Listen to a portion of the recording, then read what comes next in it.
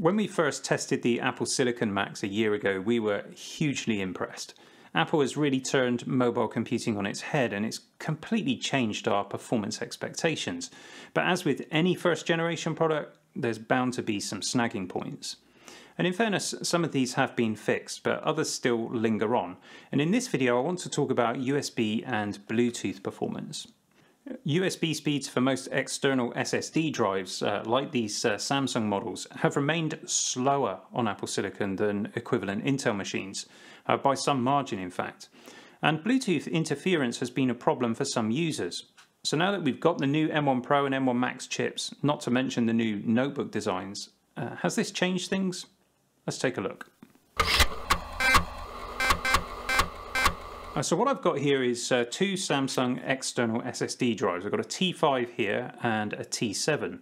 Both are 1 terabyte capacity and both feature the same high-speed 10 gigabit USB connection. And I'm going to test these on a Windows laptop and an Intel iMac to first establish our expected performance. And then we're going to run them on the Mac Mini, which has got the latest developer beta of Monterey installed. And of course we'll be using our M1 Pro and M1 Max notebooks. Now if you're not familiar with these particular drives, let me tell you the difference between them. The T5 storage is connected internally via a SATA interface, and that obviously limits the performance. But it also means that it doesn't get hot and it doesn't throttle its performance as a result. This means you get consistent and reliable speeds from these drives. And I use them a lot in my work. They're plenty quick enough for video editing with 4K B-roll footage, or photo editing, or audio work. This T7 drive is NVMe internally, so that means higher performance, though of course it will always be limited by the USB bandwidth. But again, that should mean that the temperatures are controlled. I don't have as much personal experience with the T7 drives, but so far I've not noticed this one getting hot or slowing down. These really are brilliant drives. If you want to pick some of these up for yourself, I'll put some links in the description. Okay, let's start with the Intel laptop, which I have here. This is my Razer Blade Stealth 13-inch, which has got an 11th gen Intel i7 quad-core in it. It's the 1165 G7 to be specific. And I'm using Blackmagic's disk speed test, and I'm going to let it run a few times each time we test it, just to get a good idea of the average performance. And starting with that Samsung T5 drive, we're getting 482 megabytes per second on write and 513 on read. And that's pretty much in the ballpark of where I expect this drive to perform.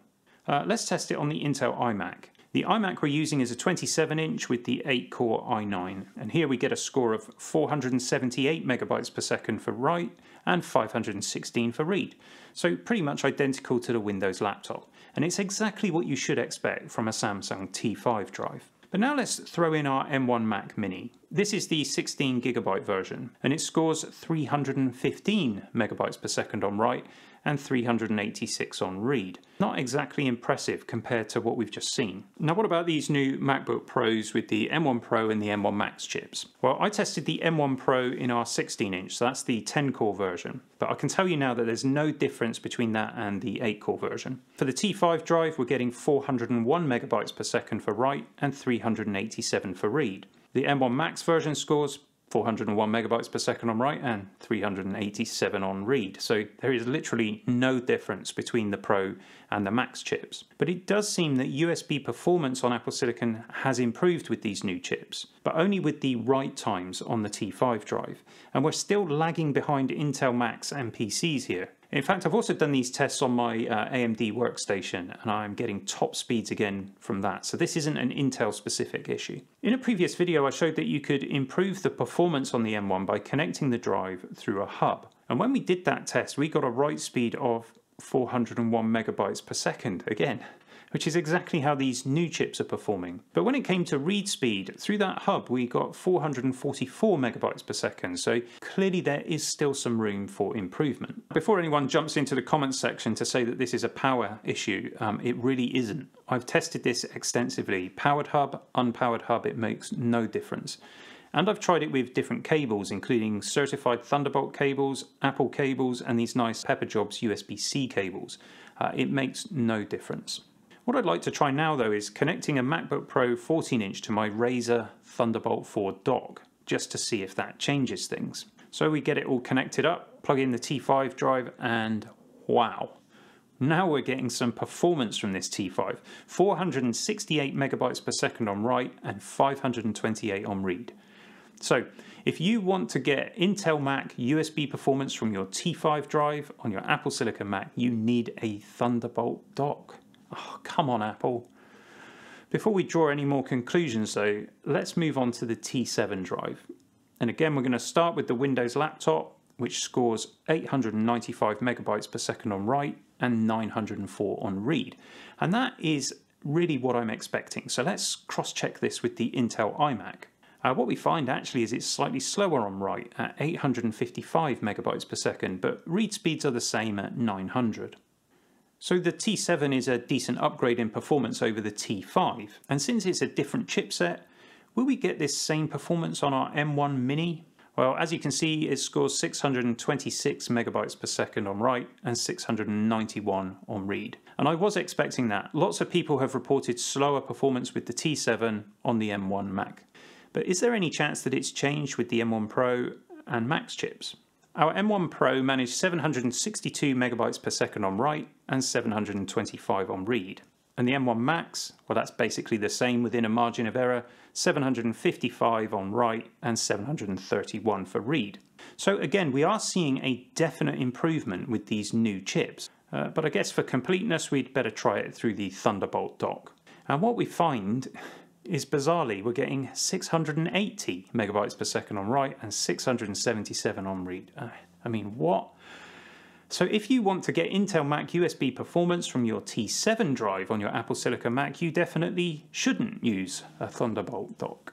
What's going on here? I think the Apple Silicon hardware is capable of delivering the performance, and that really just leaves driver issues.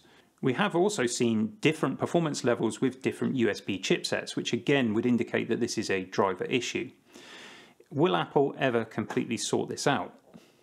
I am grateful that things have improved, and if I'm honest, it's improved enough that it doesn't make a huge difference to my workflow, but that really doesn't excuse this. Apple should be very focused on the areas where their silicon falls behind older Intel Macs. But maybe this is something that we have to live with, and it'll get sorted with the M2 generation. I really hope that's not the case. Let me know what you think about this in the comments section. But now let's move on to Bluetooth. It's much harder to test this because the issues with Bluetooth on the M1 are not consistent.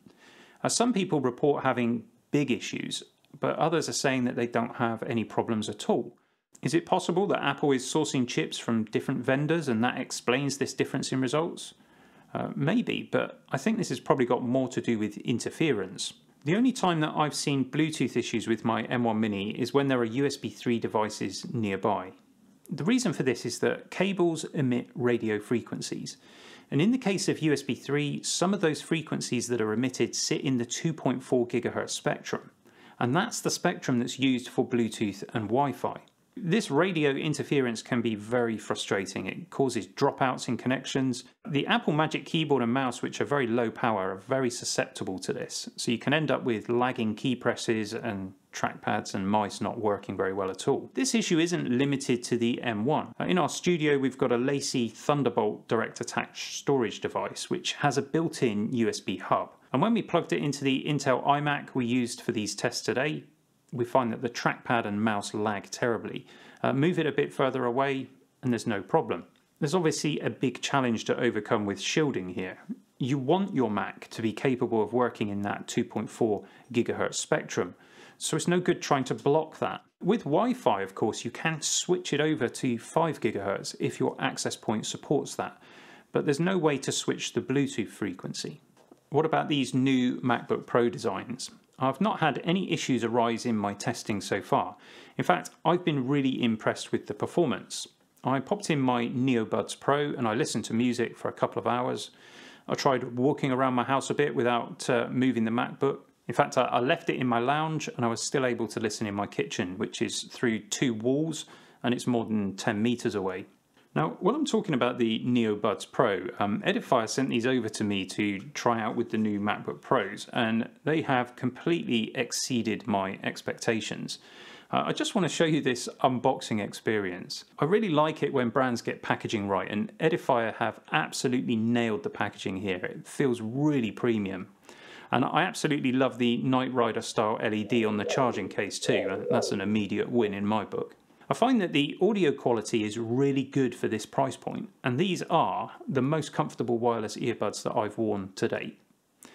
In fact, they're so comfortable I've actually given my Sony WF-1000s to my wife because I find the NeoBuds are more comfortable for my ears. Of course, in truth, the sound quality and noise cancellation isn't quite on par with the Sonys, but these things cost significantly less money. There are some great deals on Amazon at the moment, so I've popped some links in the description.